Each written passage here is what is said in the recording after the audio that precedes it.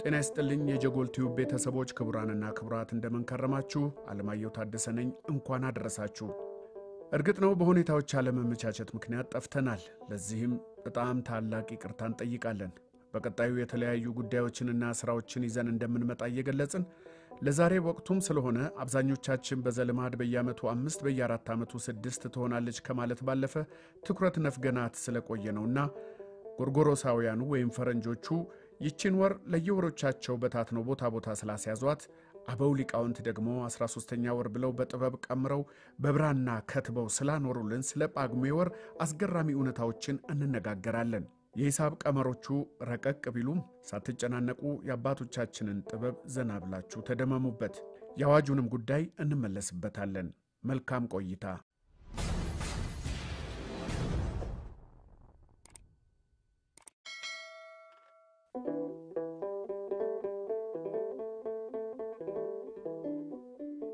የኢትዮጵያን የዘመን አቆጣጠር ለየት ከሚያደርጉት ነገሮች አንዱ ጳጉሜ የምትባል 13ኛ ወር ስላለችን ነው የቤት ኪራይና የወር ደሞዝ ማንከፍልባት የማንቀበልባት መብራትና ውሃ ግን ከነሐሴ ወር ጋር ጨምረው የሚያስከፍሉባት ሲሻት 5 ሲያስፈልጋት 6 ስትፈልግ ደግሞ 7 የምትሆን ወር ናት እንዲያውም ከ12ቱ የኢትዮጵያ ወሮች ጳጉሜን በብዙ መንገድ የተለየች ናት ሲቀጥልም ወርሃዊ በዓላት የማይውሉባት ወር ናት እንዲያም ሲል ደግሞ ከሌሎች ወሮች በተለየ የቀኖቹ አቆጣጠር የሚቀያየሩ ብቸኛ ወር ናት ከሌሎች የኢትዮጵያ ወሮች በተለየም ስሟ ኢትዮጵያዊ ያልሆነ ወር ናት በሁለት ዘመናት መካከልም እንደመሸጋገሪያ የምትታይ ወርም ናት ጳጉሜን ማለት በግሪክ ጭማሪ ማለት ሲሆን አመቱን በ30 ቀናት ስንከፍለው የሚተርፉትን ሰዓታት ሰብስበው የሰየሟት ተጨማሪ ወር ናት ወይም በየዕለቱ በፀሐይና በጨረቃ አቆጣጠር መካከል የሚፈጠረው ልዩነት ሰብስበው ያከማቹባት ወር ትባላለች አመቱ ባውደ ፀሐይ ሲለካ 365 ቀናት ከ15 ኬክሮስ 6 ካሊት ሲሆን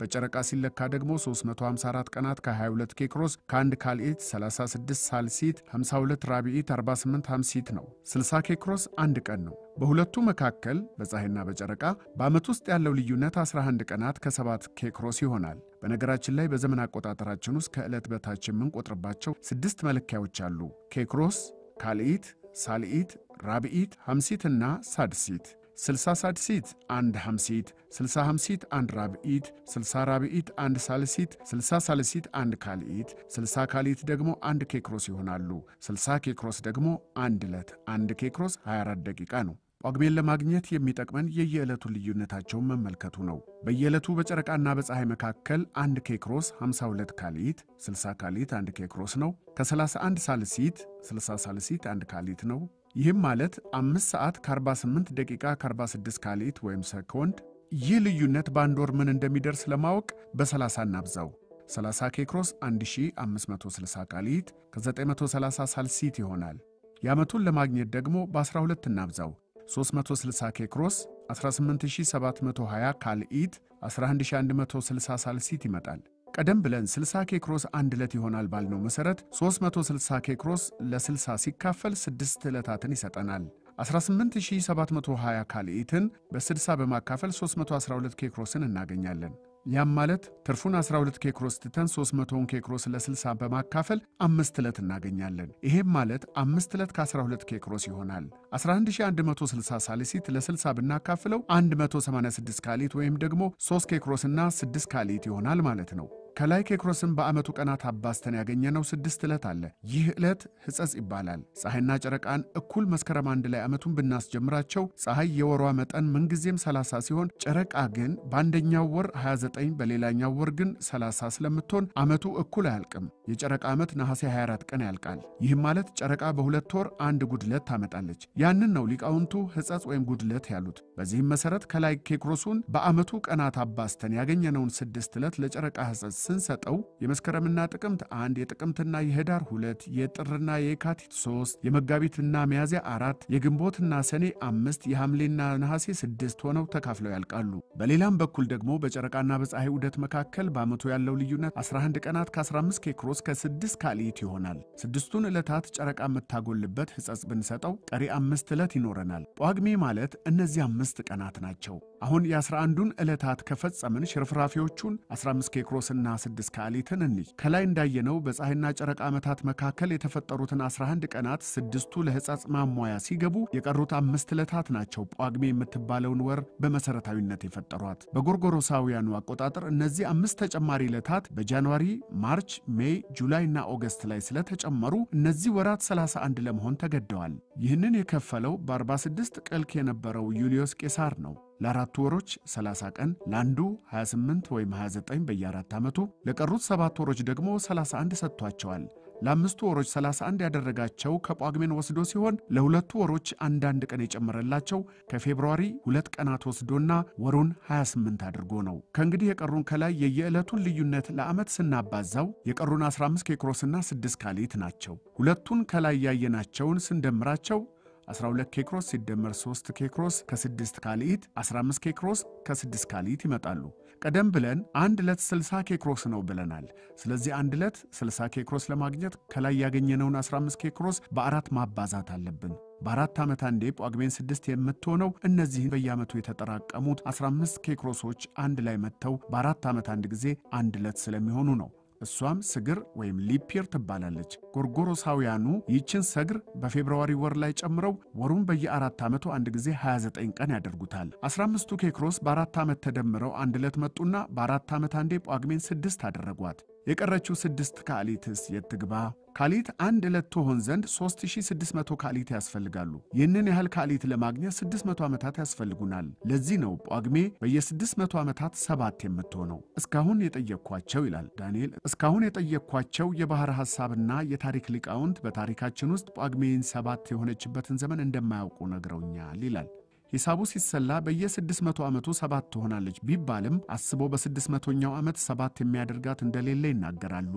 በፈረንጆቹ ብሂል ፌብሩዋሪ 30 ማለት የመሆን ዕድል ያለው ነገር ግን ሆኖም የማያውቅ ሊሆንም የማይችል possible but never happen ተደርጎ እንደተወሰደ ሁሉ ምናልባት በእኛም ጳጉሜ 7 ማለት እንደዚያው ይሆናል። በነገራችን ላይ ጳጉሜን 5 ቀን በቤተ ክርስቲያን ሊቃውንት ዘንድ ዕለተ ምሪያ ወይም የተመረጠች ቀን ትባላለች። የጌታችን ልደት ለመጠበቅ ሊቃውንቱ ሲያሰሉባት የቆየችው ዕለት በመሆኗ ነው ይህንን ስያሜ ያገኘችው። የጌታችን ልደት ቀን የምትወስነው ጳጉሜ 5 ቀን ናት። ልደት የሚውለው ጳጉሜ 5 በዋለበት ቀን ነው። ለምሳሌ ዘንድሮ ጳጉሜን 5 ነው። ይህ ጽሑፍ የተጻፈው በ2006 ዓ.ም እንደመሆኑ መጠን ለምሳሌ ዘንድሮ ጳጉሜን 5 ቀን ረቡዕ ነው የምትውለው። ስለዚህም በ2007 ዓ.ም ልደት የሚውለው ረቡዕ ነው። በየ4 ዓመቱ አንድ ጊዜ ጳጉሜን 6 ስትሆን ልደት በ28 የሚከበረው ዕለተ ምሪያን ስለማይለቅ ነው። ስድስተኛዋ ቀን ልደትን በአንድ ቀን ስታዘልለው እኛ በ28 እናከብረዋለን። ልደት ጳጉሜ 5 ቀንን ምሪያንን ስለማይለቅ። ስለዚህ የዘንድሮ 2011 ዓ.ም ጳጉሜ 6 ረቡዕ ነው የሚውለው። ጳጉሜ 5 ማክሰኞ ስለሚውል በ28 ታኅሳስ 28 ማክሰኞ ዕለት ልደት ይውላል ማለት ነው። ታዲያ ምነው እነ ጥምቀትና ግዝረት አይለወጡም ቢሉ ሊቃውንቱ የሚሰጡት መልስ ትውልድ ሱባኤ እየቆጠረ በተስፋ የጠበቃት ዕለት ልደትን ስለሆነ ነው፣ ሌሎቹ የመጡት በልደቱ ምክንያት ነው የሚል ነው። በጎርጎሮሳውያንም ቢሆን በ4 ዓመት አንዴ ልደት ዝቅ ትላለች። የነርሱ የማይታወቅና ጭማሪዋ ፌብሩዋሪ ላይ ስለሆነች ነው። ያ ደግሞ አዲሱን ዓመት ካከበሩ በኋላ ስለሚመጣ ነው። የኛ ግን የምትወድቀው ጳጉሜን መጨረሻ ላይ በመሆኗ ከአዲስ ዓመት በፊት ስለምትጨመር ጎልቶ ይታወቃል። እንግዲህ ጳጉሜን የምትባለው አስገራሚ ትንሿ ወራችን እንዲህ በስሌት የተሞላች 5 ሆና ቆይታ በየ4 ዓመቱ አንዴ 6 በየ600 ዓመቱ ደግሞ 7 የምትሆናት። ታላላቆቹ ወሮች ምንም ሳይፈጥሩ የልደትን ቀን የምትወስን የዓመቱን ሰግር የምታመጣ ታሪከኛ ወር ናት። የትንሽ ትልቅ ማለት እንዲህ ነው። ይህንን ጽሑፍ ያገኘሁት ከዳንኤል እይታዎች የዳንኤል ክብረት ገጹ ላይ ነው። ከጋሽ ካሳይ ገብረ እግዚአብሔር ህብረ ብዕር ከሚለው መጽሐፍ ላይ ደግሞ የአዋጁን ነገር እንመለከታለን። ጳጉሜን በተለምዶ 13ኛ ወር የሚል ልዩ መጠሪያ ቢኖራትም የሀገራችን ሕግ ጳጉሜን ወር ተብላ እንድትጠራ ዕውቅና አልሰጣትም። በሀገራችን ፍትሐ ብሔር ሕግ አንቀጽ 1863 ቁጥር 3 ላይ ጳጉሜን እንደ 13ኛ ወር አትቆጠርም ይላል። የሀገራችን ሕግ አውጪዎች ወይም መንግስት ይህንን በሕግ ደረጃ ያሰፈሩት ለሰራተኛው በጳጉሜን ደሞዝ ላለመክፈል ይመስላል። በአንጻሩ ግን የሀገራችን የቱሪዝም ኮሚሽንና መንግስት ሀገራችንን ለዓለም ሕዝቦች በተለይ ደግሞ ለሀገር ጎብኚዎች ባለ 13 የፀሐይ ወራት ወይም 13 መንዝ ኦፍ ሰንሻይን እያሉ ነው የሚያስተዋውቁት። ጳጉሜን ተውሳክ ወይም ተቀጥላ ወር ብትሆንም የአቅሟን ያህል ዝክረ ታሪክ አላት። ገበሬው በተለይ ለጳጉሜን ዝናብ ልዩ ስሜትና አስተያየት ነው ያለው ማለት ይቻላል። ምክንያቱም በጳጉሜን ዝናብ ከዘነበ በቀጣዩ ዓመት አዝመራው መልካም ይሆናል ተብሎ ስለሚታመን ነው።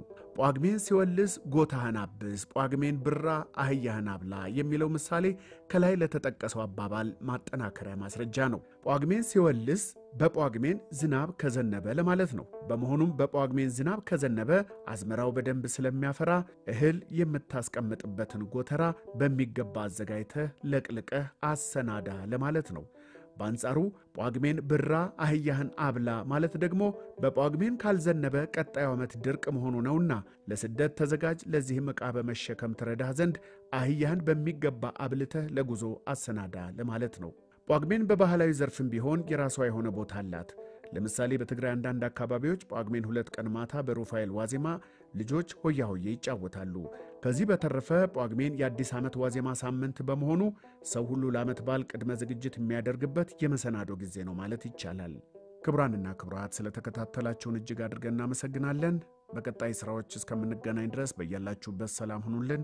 ኮሜንት፣ ላይክ፣ ሰብስክራይብ አድርጉ፣ ደውሏን ተጫኗት። በቤተሰብነታችን እንዝለቅ። መልካም አዲስ ዓመት፣ መጪው ዘመን የሰላም፣ የፍቅር፣ የደስታ ይሁንልን። እግዚአብሔር ኢትዮጵያና ሕዝቦቿን ይባርክ። አሜን።